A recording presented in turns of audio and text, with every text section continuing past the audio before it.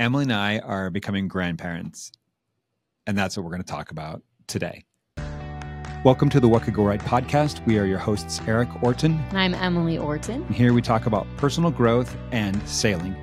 In 2014, we moved aboard a fixer-upper sailboat and bootstrapped a year sailing with our 5 kids, and it changed our lives forever. We tell the whole story in our memoir, our book, 7 at Sea.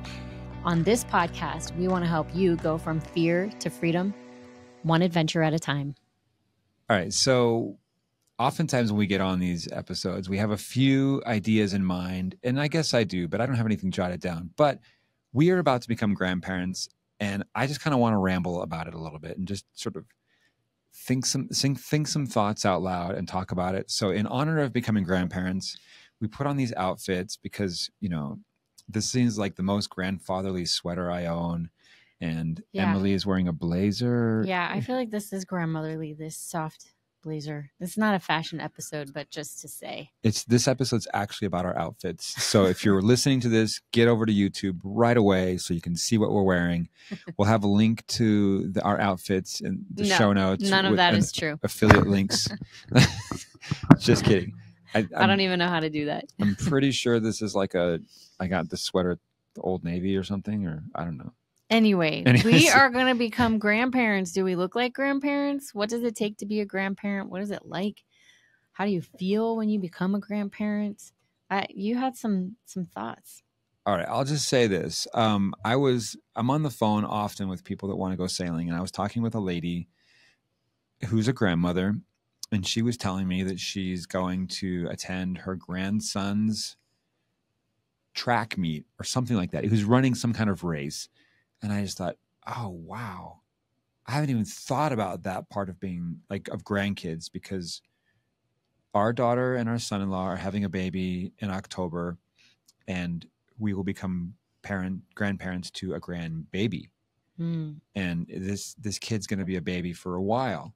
And I'm thinking about like baby grandkids. Yeah. But you know what happens with babies is very often, more and more these days, they grow up into kids, teenagers and adults. And then you have older grandkids. And for me, that was a little bit of it's obvious, right? But it just hadn't occurred to me yet that I'm going to be the grandfather to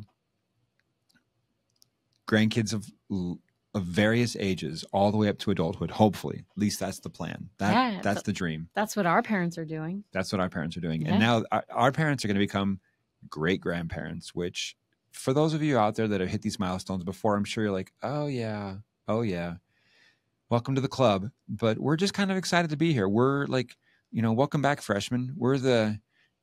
Sorry, that's an inside joke. They put up a sign on our daughter's high school that said, welcome back, freshmen. And guess who's never been there before? The freshmen.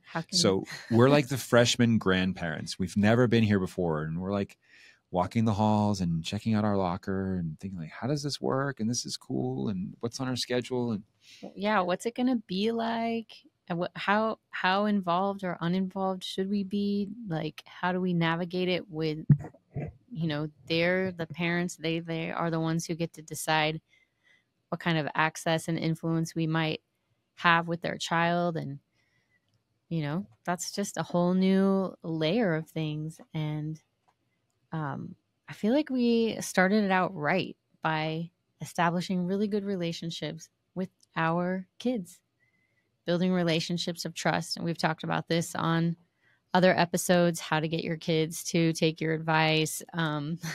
Why your kids don't come first, all that sort of stuff. How to build credibility, how to get your kids to stop rolling their eyes at you. This is one of the areas where I feel like I don't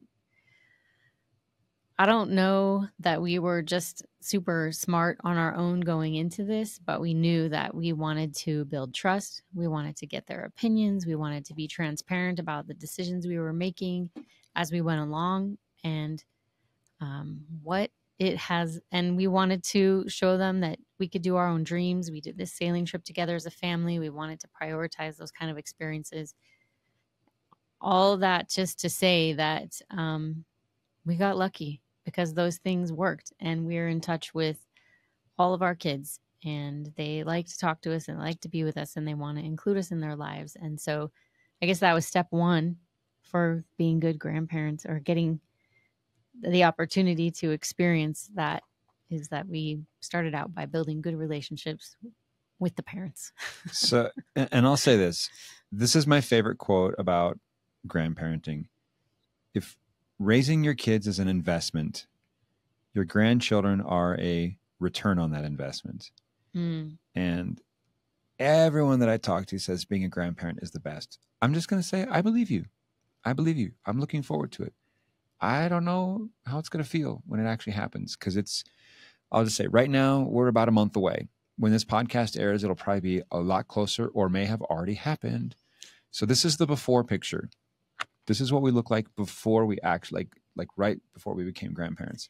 So let us know in the comments below, like, you have experience, like what's been the best, what are the pitfalls we should anticipate, how, what is working, what is awesome. Coach us up on how to be awesome grandparents. You can email us because if you're listening to this podcast, you can't really comment, but email us at hello@theawesomefactory.nyc, subject awesome grandparents. There you go. I started your email for you.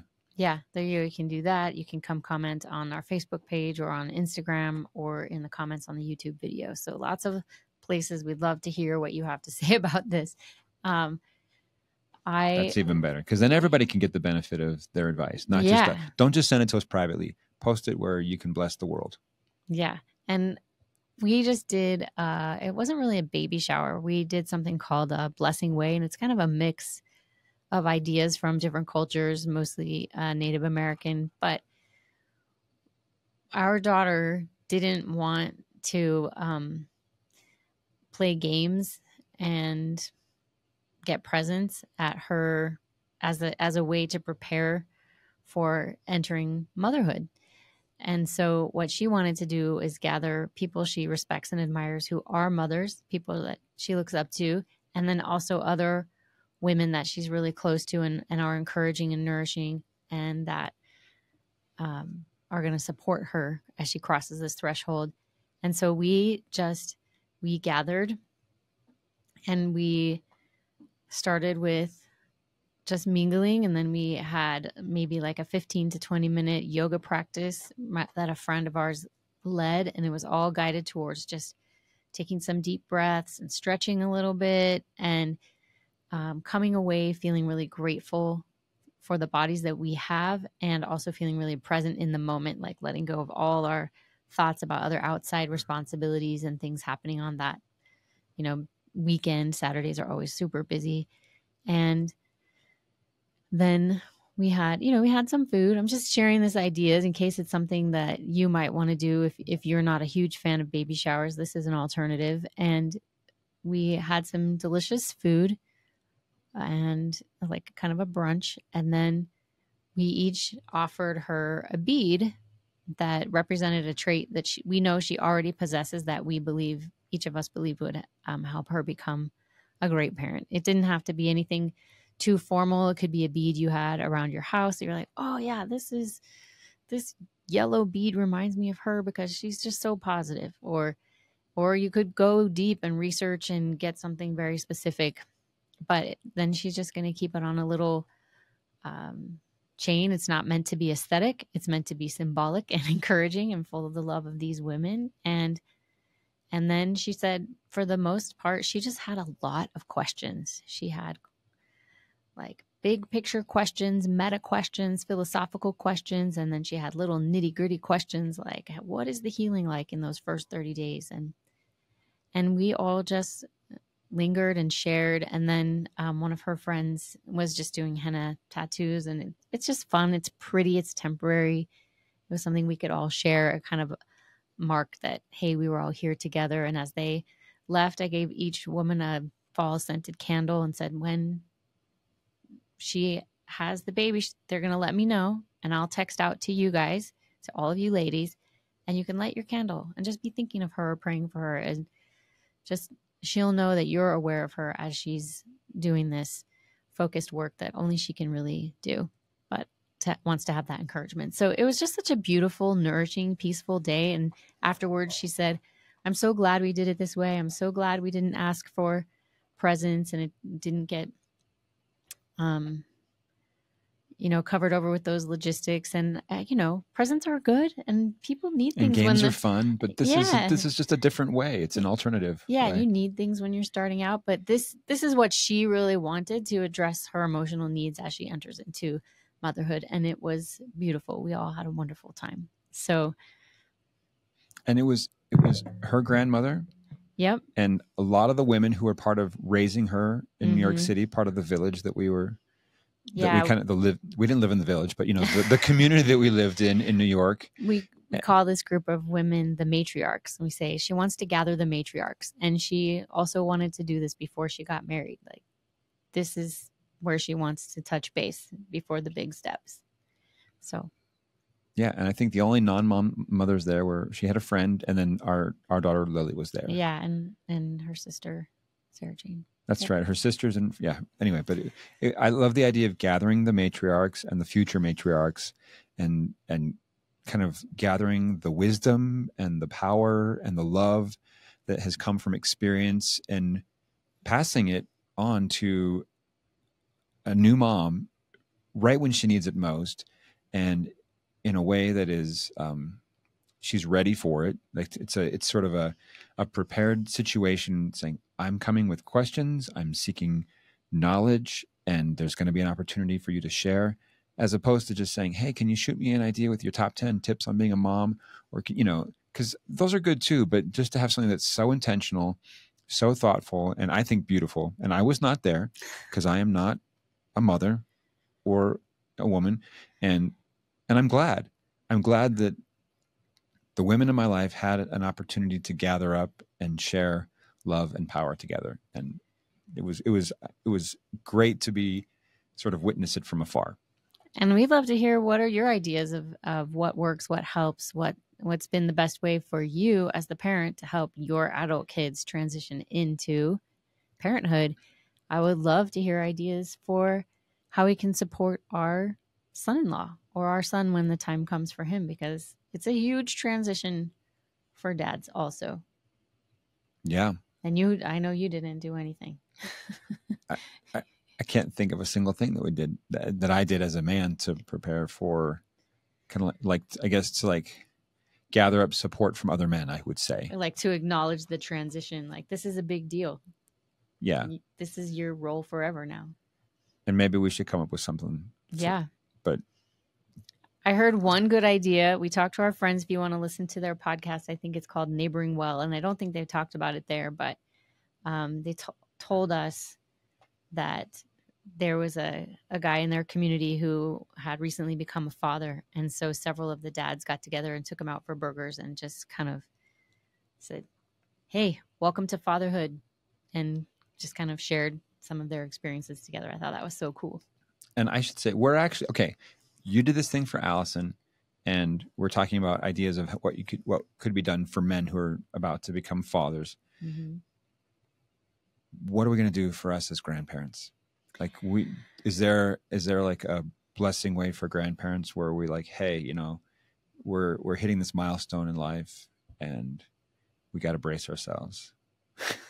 Yeah, let us know. I've seen one person say, hey, I'm having like a grandma shower or something, like I'm going to become a grandma, so let me gather my friends and talk about it. I don't know. What do you think would be helpful? I have one idea, and I'm going to see if you can beat it. My one idea is we should go to Chuckarama. I don't understand that. Doesn't that sound like a grandparent type thing to do? Like you just like an initiation? I don't even know if there is still a Chuckarama. Oh, there's a Chuckarama. Okay. Anyway, like if you can come up with a better idea than us going out to Chuckarama to sort of mark the occasion, we want to hear about it. I thought it was going to be go sailing, because it's usually... We could sail to a Chuckarama. Now we're just getting goofy. I think it's going to... I don't know. I'm looking forward to meeting this little person, and I guess I'm just expecting it's going to hit like a big wave, and we'll be guided by our desires to be around and be a positive resource and encouragement, and also will be guided by what the parents are interested in having from us. So I don't know. I'd love to hear what you think about this whole grandparenting thing. What could go right? What could go right? Hey guys, it's Eric. Now that we have rounded the corner into fall, I do want to tell you about some exciting new trips coming up. The long-awaited announcements for our summer Mediterranean trips. I'm going to share those with you. So let me start at the top. At the moment of this recording, I'll start with the top of the year. January 27th through February 1st, currently have one spot. It's a female spot in a shared cabin, bunk bed cabin, for the Virgin Islands, January 27th through February 1st. The next trip that we have is March 10th through the 15th, 2025, also to the Virgin Islands. Then we're going to be in the Bahamas, March 31st through April 5th. After that, we're going to jump ahead to the summertime, and we're going to be in Italy, June 7th through the 14th. We'll be in Greece, July 19th through the 26th, and we'll be in Croatia, August 2nd through the 9th. So I'm just going to repeat those real quick. January 27th through the 1st, I got one spot for a lady on our Virgin Islands trip. Then we're going to be back in the Virgin Islands in March 10th through the 15th. Again, then we'll be in the Bahamas, March 31st through April 5th. Then we're going to be in Italy in June 7th through the 14th. Greece, July 19th through the 26th, and Croatia, August 2 through 9. And as we, those are a little ways off, but not too far. Currently, they are at early bird pricing. The prices will go up as we get closer, but if you want to snag a spot early and get a better price, drop me a line, shoot me an email, hello@theawesomefactory.nyc, DM me on social, and we're going to do early bird pricing through Thanksgiving. After Thanksgiving, the prices will start to go up. So anyway, that's the lineup. We're super excited to visit one of our favorite spots, the Virgin Islands and the Bahamas, and then also get over to Italy, Greece, and Croatia. Hope to have you aboard. I'm also going to share with you some takeaways from people that have been sailing with us. Here's another one. You're good. Go ahead. You know, this to me was something that was on my bucket list. We spent a lot of time living in kind of tropical places and went on live aboard dive boats, but I always wanted the chance to be on a yacht, to just be a little more leisurely pace. And that's one thing I've loved is a dive boat. You're up to do a dive at 9, and lunch is right at 12, and you're back in dive boat at 1, and everything is so scheduled. And this was so relaxed, and we could do whatever we felt like doing. And I needed that. July had been a crazy month for us, and just needed a chance to relax and recharge. I've also enjoyed getting a chance to build friendships here. I know many of you have friendships that go back decades, and for a lot of you, our friendship is much more recent. But it's been lovely, just a great group of people. I still remember when Lori dropped my hearing aids into the ocean with a large current, and Brent jumped in and found them, actually, which I thought was an impossible thing to do. So, and there's just been so many fun things. I guess one surprise is I expected a jacuzzi in our room, and there wasn't one, but we did go to Brenda's bubble bath or bubble pool. Rachel's bubbly pool. Rachel's bubble pool. And that made up for it. That was really nice. So I'll work on the jacuzzi for next time. Okay. So this has just been an amazing experience. You know, I think sometimes take out a globe and say, where am I today? And you pop down a pin right in the middle of the ocean out here, you know, and it's kind of hard to believe that we really are here. But I think we may have been the first one to sign up because I was excited to do this. And it was a lot of fun. It was a lot of fun. But it's been a marvelous experience, and we're glad we can do it. I think for me, the words might be enriching or renewing. I just needed a chance to reset my life a little bit and get ready to go back to real life, you know, today and next week. And friendship. It's been fun for me to hang with adults and be able to get to know some wonderful people, and everybody is so compatible, so much fun. It was a tremendous experience for us.